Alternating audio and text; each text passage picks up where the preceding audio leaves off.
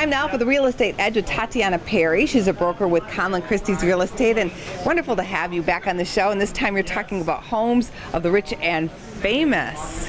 Nice to see you again. So what's happening out there? Let's just start here with high-end places on the market. The 20 largest cities show the high climb prices, closer to 6%, and low inventory. Ultra-high net worths, defined those having 30 million or more in assets, have funneled about a quarter of their investable wealth into real estate. Now you brought us an actual look at some of these extreme high-rise condos that are in the market, starting with the Big Apple. So what's happening with New York?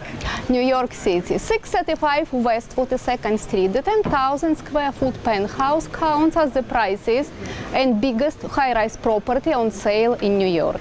The asking price is $85 million, including $1 million yacht, Rolls-Royce, and $2 million in credit to renovate the unit. So they're actually giving you a yacht and a Rolls-Royce to buy this place. That's unbelievable. Yes. So what are some of the amenities? Amenities include an ice skating rink, a large lap pool, a golf driving range, and complimentary breakfast served in the lobby each morning. Not too shabby. What about Florida? Now this home was actually owned by a high-profile billionaire. We can't reveal the name, correct? Correct. But take us to Miami.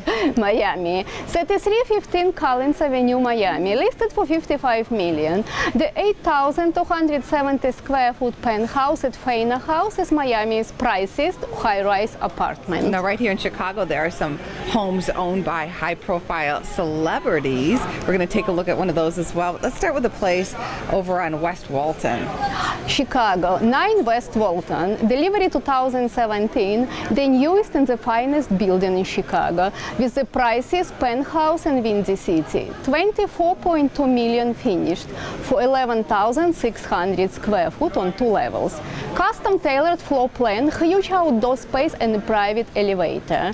5-star services and amenities include magnificent motor court, house, car and driver, indoor pool, spa, 2-story exercise studio, wine tasting room, private dining. Nice to have your own driver. Now there's another place in Chicago that's actually owned by a famous actor, and again, we're not going to reveal the name, but we can take a look at the place and dream.